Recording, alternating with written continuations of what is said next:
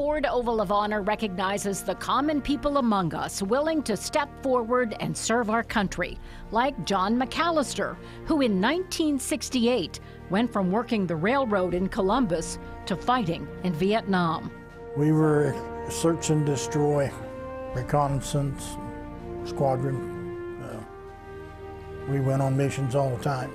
Sometimes the enemy found them. They came forward and all heck broke loose, and it was an all-out battle.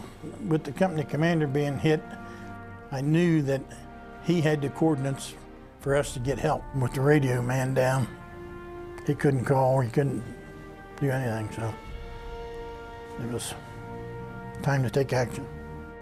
I just told my men to give me some fire, and I was going after him. One man was dead, 2 others critically wounded.